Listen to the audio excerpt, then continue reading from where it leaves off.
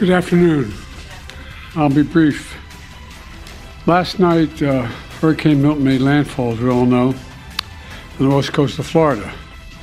It brought hurricane winds, heavy rains, including 10 to 20 inches of rain in the Tampa area overnight. Storm surge measurements are still being taken, but 38 tornadoes ripped through 13 counties. 4 deaths are reported thus far. It's too early to know the full account of the damage, though. But we know life-saving measures did make a difference. More than 80,000 people followed orders to safely shelter last night. And we've had search and rescue teams at the ready for any calls for help this morning. There's still very dangerous conditions in the state, and people should wait to be given all clear by their leaders before they go out.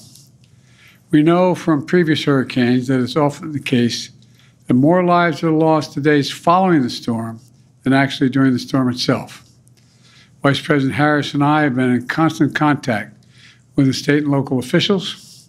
We're offering everything they need. I must have spoken to somewhere between 10 and 15 mayors and county executives and all the governors. And in fact, starting this morning, we are getting direct assessments from the storm and FEMA, from Director Criswell as well, also Florida Governor DeSantis, whom I had a chance to speak. And the Vice President and I have just convened a meeting this morning with the leaders of the Department of Homeland Security, Department of Defense, including NORTHCOM Commander, who has responsibility for providing defense support to civilian authorities.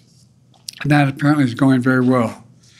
As well as from the Coast Guard and from FEMA, we've received reports. We focused on what the American military can do like no one else can, provide emergency support for communities in need, and we're required by the governor in required by the governor in the affected states. And I've spoken to all the governors, not today all of them, but I've spoken to all of them thus far, and how we can be ready to go in an instant when the call comes.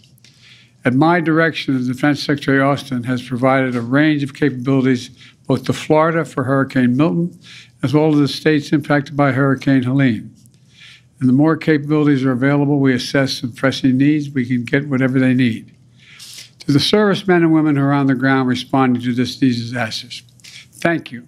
Thank you for your professionalism, your dedication to every mission you're given. You're repeating it again. This is a whole of government effort.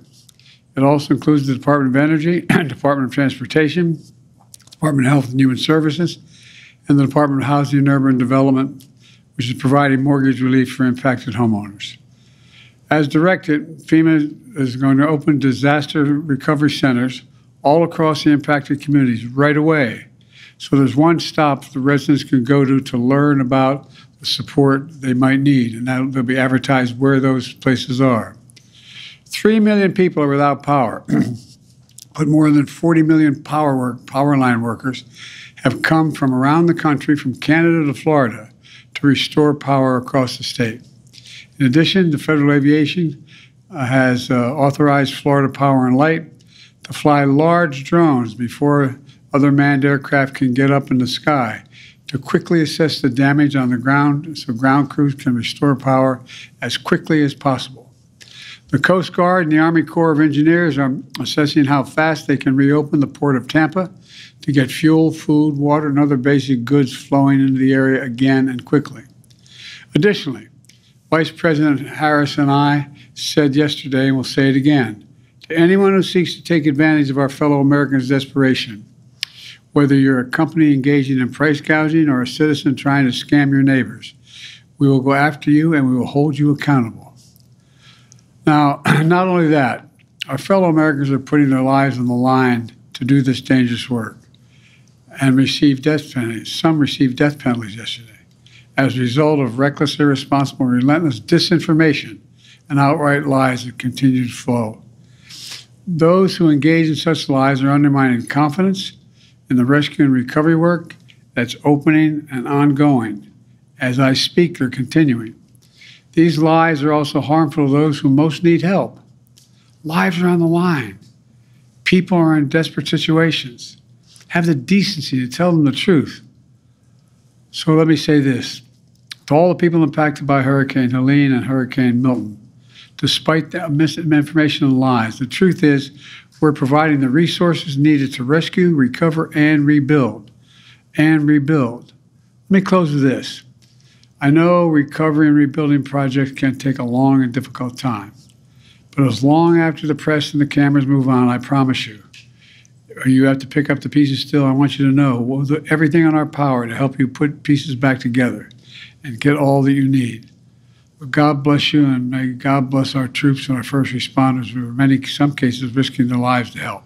Thank you very much. I'll be reporting it again tomorrow. Thank you. Mr. President, on FEMA funding, how much time does Congress have to act before FEMA or the SBA run out of money?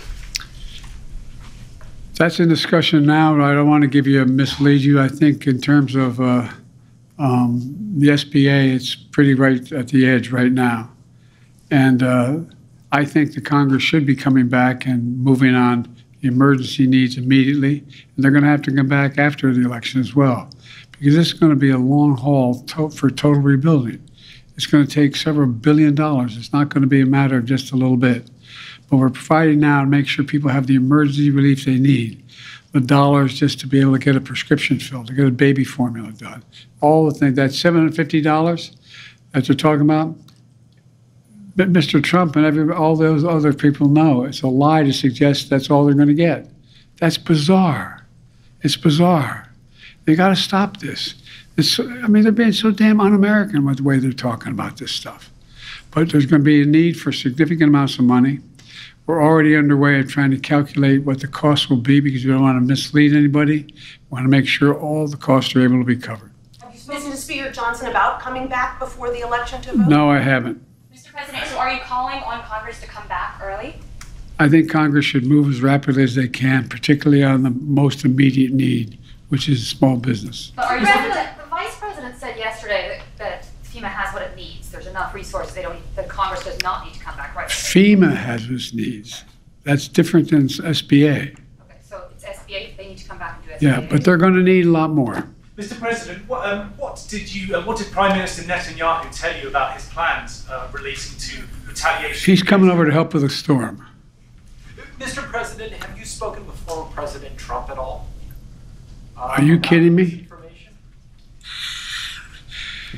Mr. President Trump, former President Trump, get a life, man. Help these people. Will you hold him accountable? You said you were going to hold those accountable. Public will hold them accountable. You better than the press hold them accountable, because you know the truth. Do you plan to speak with former President Trump? No.